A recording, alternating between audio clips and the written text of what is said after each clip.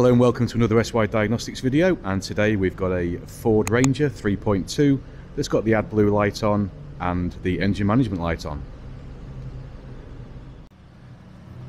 So as always, let's put the ignition on and let's prove the fault. So put the ignition on, let's start her up,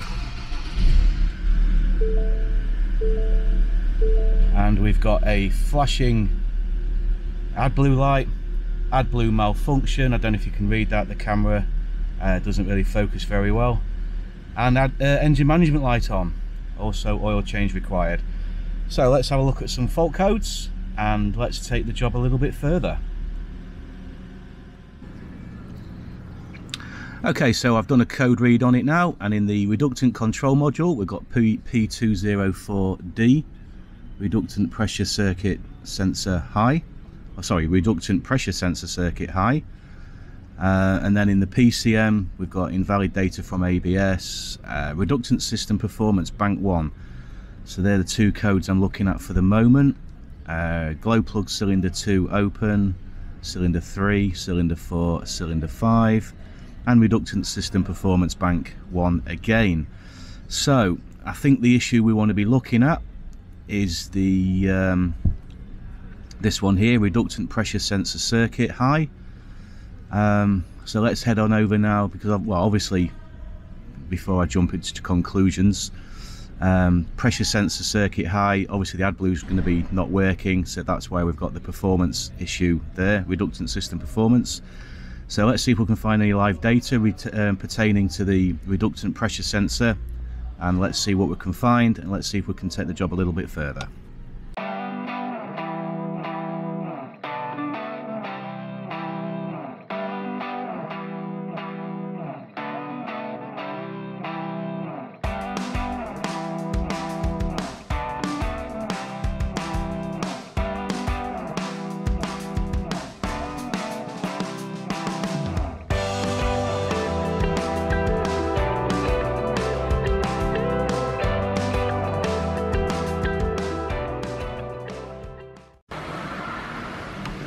For what I want to look at now, I only need two data PIDs up. So I've got the reductant pressure sensor in voltage and the reductant tank pressure in kPa.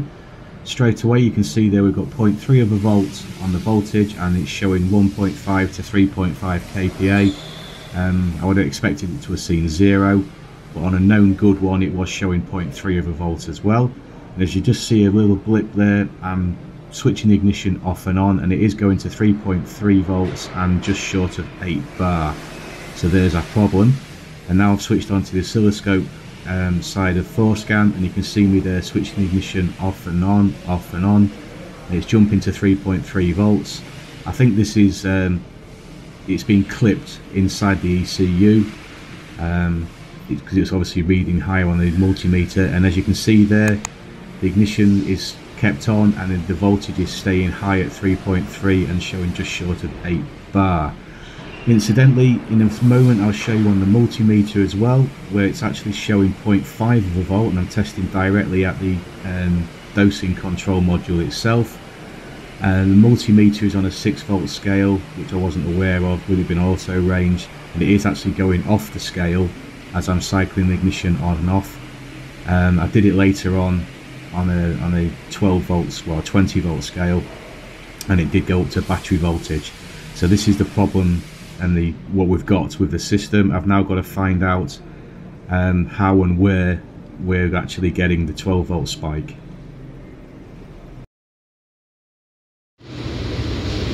Okay, so I found my issue. That's the reductant pressure sensor. You've got voltage reference at the top, signal in the middle, ground at the bottom, and when I cycle the ignition, the signal wire goes to 12 volts. So it's on that multi-plug there, which has only got 8 pins on it, 7 are populated, and one of them is that wire there. I think, is that one? Where is it? No, sorry, that one there, which is vehicle power to the reductant pump assembly unit.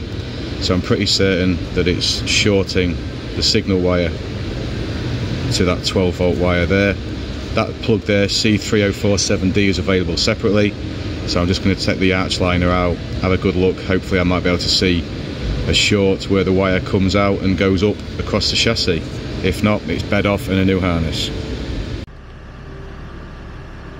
So we've looked at the wiring diagram, and looking at the wiring diagram and the live data, every now and again we can see the signal wire spike up to 12 volts. Wasn't able to catch it on camera, however it is there.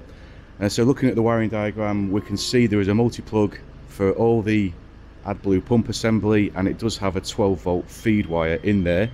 So I'm pretty certain we need to be in this back area behind the passenger side left hand rear arch liner. So what I've done, I took the arch liner out and already started to disconnect the plug, strip the wiring down. No immediate issues in this area. However, just here next to the mounting point for the rear bed, the wire is chafing on the chassis. I've got a picture of it. It's not a very good picture. I'll put that up in a second for you. So what I'm hoping to do now is take out this arch liner, hopefully undo, I'll just move my light back again, disconnect these multi-plugs here, and hopefully feed the wire around this mounting point and bring it out here so I can see the amount of damage done to the wire and see if we can do a repair to it. So that's what I'm going to do next.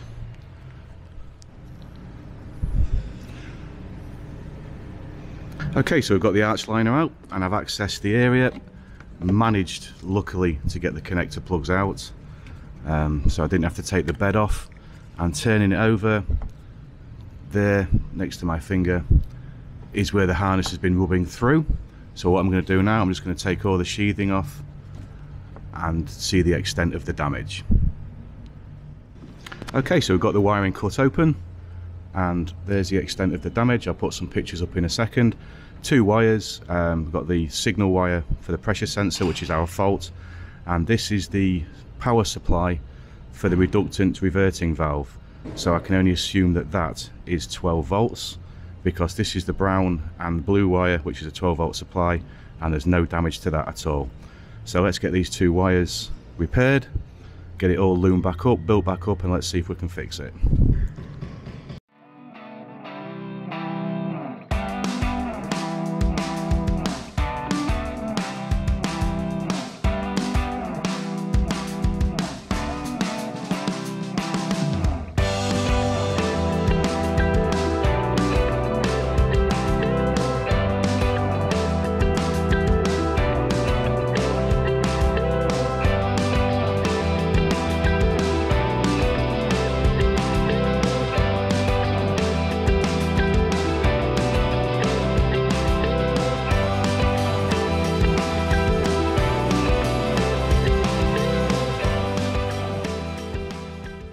Okay, so I've got two values up there. I've got the reductant pressure sensor voltage and the reductant line pressure now.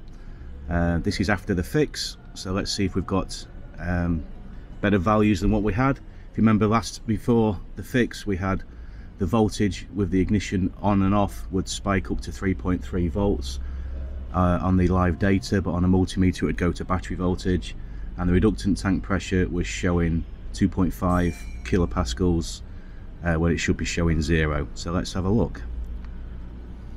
So we're still showing 1.5 kilopascals in pressure, but I'm turning the ignition on and off now and the voltage isn't spiking.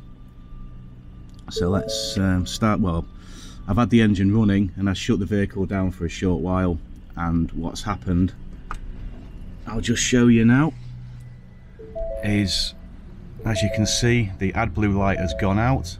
So let's see if I can clear the fault code and start her up and see if it stays out. A little bit of concern still that the reductant pressure is showing 1.5, 2.5 kilopascals, but that is a very, very low value anyway. So let's just stop the live data, go back to the fault codes, reset the fault codes. I'll have to cycle the ignition, that's off, then back on again. So no fault codes there. And let's see now when I start it up if the engine light goes out. So I've got my foot on the brake, start her up, engine light goes out, And what I'll do now, I'll just go and rescan it again. Obviously we've still got the fault codes there for the glow plugs, but there's no fault codes now in the pressure sensor side of the things in the reductant control module. So what I'll do, I'll get it up to temperature and let's see if we can see the pressure values and the readings of the sensor module. Now in fact what I'll do, I can actually run that on FDRS. I can do a pressure system or a system test where it puts it up to pressure, and let's see what pressure we can see. So now we're heading out on road test. I've got some data values up. I've not got the NOx value up because we're not looking at an efficiency side of things. So we are looking at the tank pressure, and as you can see there we're at 0.5 kPa, and we're going road test. It's too cold at the moment. We're just getting up to temperature now, 54 degrees, and as you can see we've got a reductant pressure voltage of 1.8 volts, 5 bar line pressure, and you can see the reductant injector duty cycle fluctuating there, so it is commanding the injector to inject. So we'll just come back off road test now, and I'm just going to go and do a code scan one more time, see if anything's come back. As you can see, nothing's come back. We've just got the glow plug fault code still there. So we've had some road testing there. I've done 10 miles I think it is. Just edited the live data values there for you. We've gone into the fault codes and there's no fault codes that have returned. I've just had a quick check and there's no exit fault inducement procedure to follow on FDRS. This is generation 1 system, so it's quite basic. So I'm going to call that a fix, just a little wiring fault. Luckily didn't need to take the bed off or change the harness. So thanks for watching, and until next time, thanks guys.